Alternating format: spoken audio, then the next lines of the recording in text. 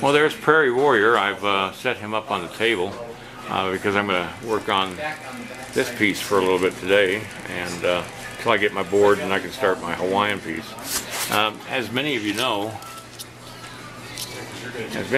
I've been using True Form armature on this Warrior, and that's the sculpting stand, or the armature setup that you send you along with the armature, so that you can stabilize it and all that stuff. And I want to tell you, I want to test to the strength of that armature and that sculpting armature. I was undoing him off the sculpting stand, and the whole sculpture fell off the sculpting stand because it was back heavy, and it landed right on the back of the board right there with the Indian facing up. So the Indian never came in contact with the floor. Part of his arm came in contact with the sculpting stand though, and it sort of took out the fringe that was there. But that's the only damage. It didn't even shift it, it didn't crack it, it didn't do anything. It just landed on the floor, and that was quite a drop when you look at the height from that sculpting stand down to that floor. And this is where the clay hit the sculpting stand right there. I mean, the pedestal was right there. So I've got to tell you, True Form makes very strong armatures, and that's TrueFormArmatures.com if you want to get some of these armatures. All right, I'm going to get to work on my mountain man and horse, and work on. That's the pose I'm going to be doing, not the guy behind her, but the woman in front. And then I might just do the guy at home when I get home, because I won't have time to do it here. I won't even have time to do her. I've only got a few days, but who knows how much I can get done. Anyway, that's the Hawaiian pose I'm going to do. And this is the armature set up in that pose. And now I just have to start adding clay to it. I want to show you how I set up the armature. You can see how you can easily bend these legs and stuff like that at the joints with this aluminum wire. And then I took the ends of the wire where the end of the foot is, and actually drilled a hole into the board. And then I put the wire down into the hole, and then just to tighten it and lock it in place, I put a screw in. I did the same thing on this foot too. And then I needed some support because this thing wants to go up and down, especially when you start getting a lot of weighty clay on it. So I made a temporary armature. Now, if I'd have gotten the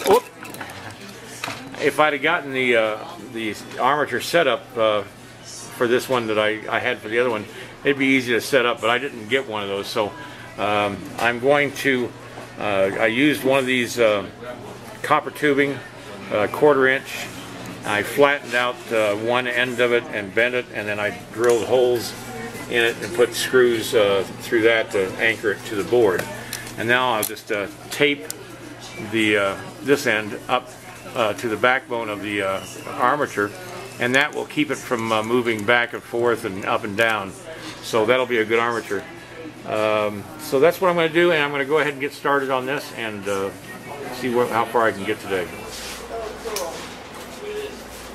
Doing a hula dancer. Are you a hula dancer, really? Traditional hula. It doesn't care. Look at this. Oh, wow. Yeah. Yeah, that's really cool.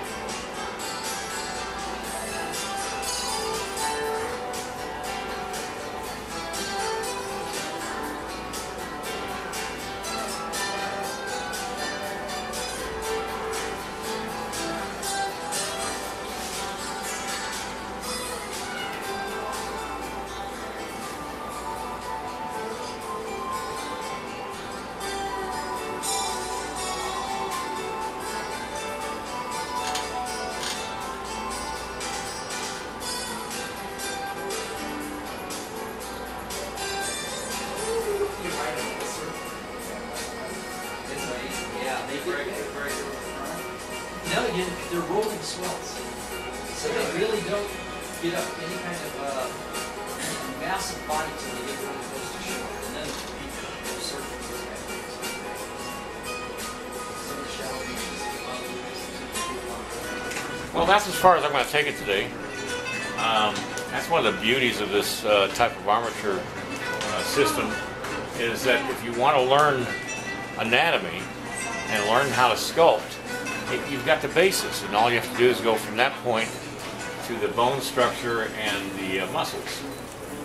And I can't think of a better tool for learning, and a better tool for artists who already have learned and can use some help and some safe, a system that saves them time. So I would say that this is a great system. It took a couple hours to finish getting it all locked in with clay, setting up the whole pose. But I'm really happy with the way this turned out, even with a temporary armature, which is fine because this is all going to be covered with a grass skirt hitting the ground anyway, so that's not going to be a big deal. All right, that's going to be it for today. Tomorrow I'll be at the farmers market here in Tahoe, and I'll be working under a tent. So, exciting day tomorrow.